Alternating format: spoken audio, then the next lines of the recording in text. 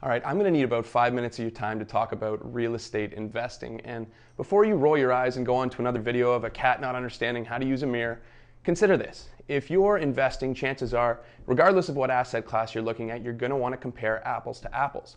So I had a friend ask me the other day, Cam, why would I invest in real estate when it's only returning on average 7% over a 10-year period, year over year, when the S&P 500, a index of the 500 biggest companies on the New York Stock Exchange, is returning 11.1%? And it's a valid question, so it gave me the idea to put together a case study just to break it down for you and show you how both of those investments work. Here, let's take a look. Here's how we're going to do it. I'm going to pit historical performance of the S&P 500 against a simple condo purchase example where the buyer occupies that property instead of paying rent.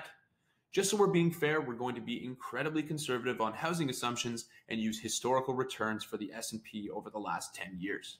In this corner, we have the S&P 500 returning 11.1% compounded annually, while the investor is renting for $1,500 a month. And in this corner, we have a $100,000 investment in real estate to buy a $500,000 condo with current interest rates and conservative assumptions about cost. Let's start with the S&P 500. In 5 years, your $100,000 investment becomes worth almost $170,000. So congrats, you made a flush $70K. But hold on a minute, you also paid $90,000 during that time in rent. So in reality, your $100,000 with the cost of housing accounted for is actually worth just over $79,000. So what about in 10 years? Well, your $100,000 has appreciated into a solid $286K. And at the same time, you spent $180,000 in rent. So guess what? Your $100,000 is still really only worth just under $107,000. That gives you an annualized return of around 0.65%, meaning it took you 10 years to make under $7,000, which isn't that great, am I right? So what about real estate? For your 5-year projection, we're going to assume a $400 a month in condo fees, $25,000 a year in taxes, $4,000 annually for general maintenance, and to top it off, $20,000 for land transfer and lawyer fees from the original deal. I think we can all agree that these are relatively conservative for a one-bedroom in Toronto. In 5 years, your property would be worth almost $640,000, meaning it appreciated $140K. You also built up over $40,000 in equity from paying down your mortgage. Don't worry, I haven't forgotten about costs, and during that time, you paid interest on the loan, condo fees, taxes, maintenance insurance, and land transfer and lawyer fees from the original deal.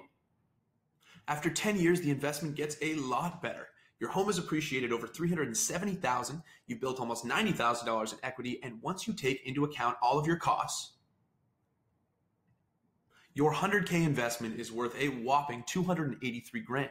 That's essentially an 11% year-over-year return, which is right on par with what we were talking about for the S&P historical average. The difference here is that you've leveraged the bank's $400,000 to make a lot more money. That means in our case study, you've earned 28 times the amount of money by putting your initial $100,000 investment into real estate as opposed to a stock investment. Now, I mentioned at the beginning of the video that I stacked most of the assumptions in favor of the stock investment. So here's how we did that to make the most conservative assumptions possible for real estate. First off, the 10-year average for real estate appreciation is 7% year over year, not 5%. Some analysts even project that Toronto will outpace that in the years to come. Second, the average price of rent in Toronto is about $1,900 a month for a one-bedroom in the core, and it's only going up. Our assumptions were a flat $1,500 for the entire 10-year term. Third, our costs for condo fees, taxes, maintenance, insurance were incredibly aggressive and probably more than they needed to be. And fourth, if you make money or interest investing in the S&P 500 that's not in your TFSA, you're going to have to pay capital gains tax on that amount. If your condo is considered your primary residence, that profit is not taxable as a capital gain when you sell. So there you have it. Now, don't get me wrong, I believe diversification in investments is one of the most important things you can do as an investor. And that math was very general and broad. But if you're like me and you like a method of forced savings that takes a long-term approach to get rid of any short-term fluctuations in the market, real estate can be one of the best ways to build wealth long-term. Now, if you watched this video and you thought, I want to know more about real estate, feel free to give us a call today and we can sit down and talk about whether or not a real estate investment may be right for you. As always, home is where your story begins, and I look forward to talking to you soon.